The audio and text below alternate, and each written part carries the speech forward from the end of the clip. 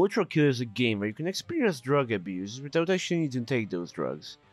You actually have to go out of your way to become bored in this game, which is a really challenging thing to do. This can be experienced by moving at 200 km per hour. It's really fitting retro style graphics, a shit ton of blood, and a shit ton of fun. So all I can say is I recommend this game. Oh god, they made Lana Rhodes an enemy.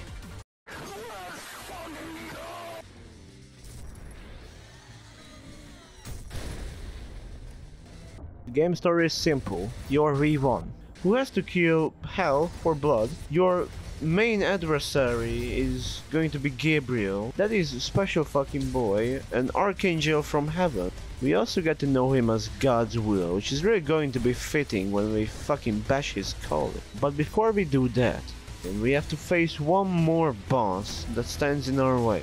The boss is King Minus's corpse. Also, there's a dating sim in this game.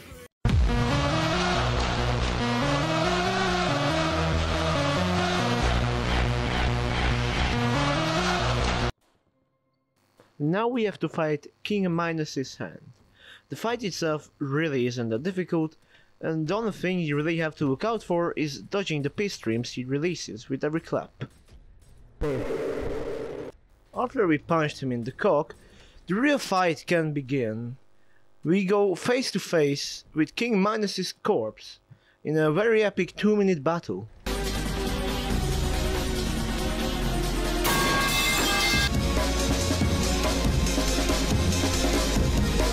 Well, shit.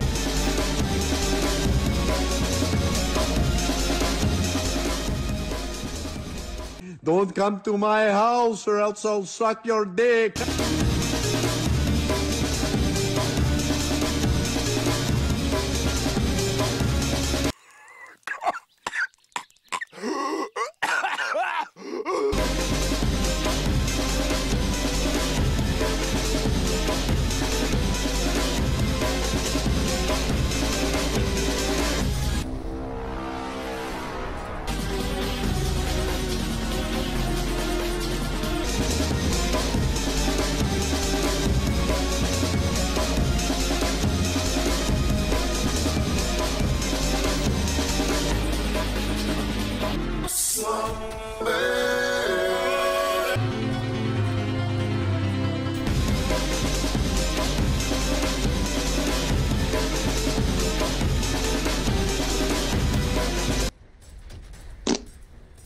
Uh-oh.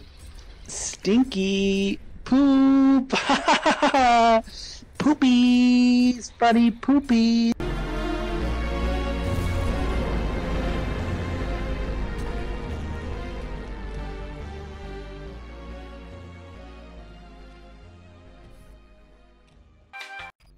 We jump down into King Minus. After that we get a perfectly nice level design that really reminds us of Detroit.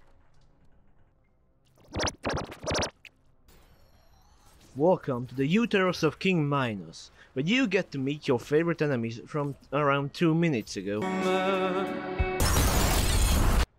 While I don't like the level design to say the least, what I also didn't like was the fact that I got 30 FPS for most of the fucking map somehow.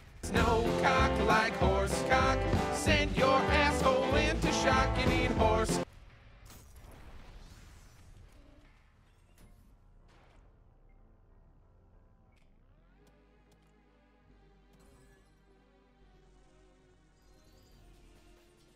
Wanna see a magic trick? Good. Game difficulty really ramps up on this level, and while I don't say you will have to use most of your Homo sapien brain, but I am saying that if you are not using correct movements and weapons, you will be fucked harder than Obama did those Afghani hospital workers.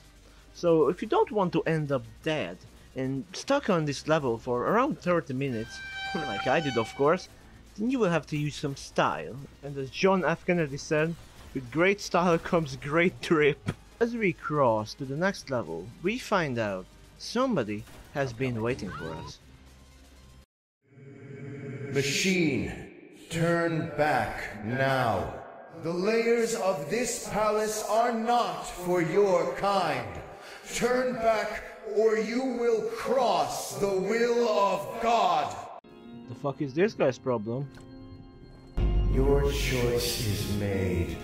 As the righteous hand of the Father, I shall rend you apart, and you will become inanimate once more. I'm sure this won't have any negative consequences.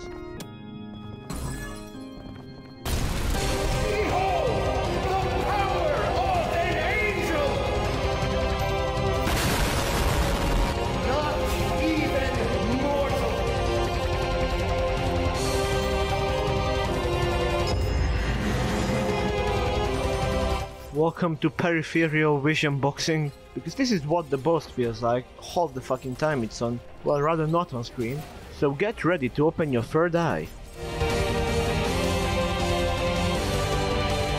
You are less than nothing. This boss fight really feels like a turn-based strategy game where it's only his turn and you are just sitting there like a fucking AI.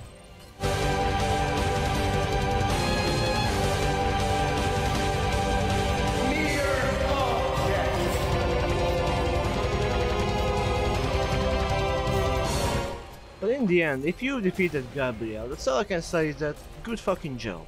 Grab a beer, a cigarette, and turn on your favorite movie because you just beaten Gabriel.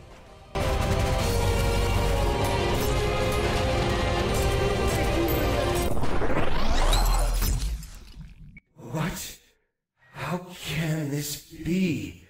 Bested by this thing? You insignificant fuck! This is not over! May your woes be many and your days few.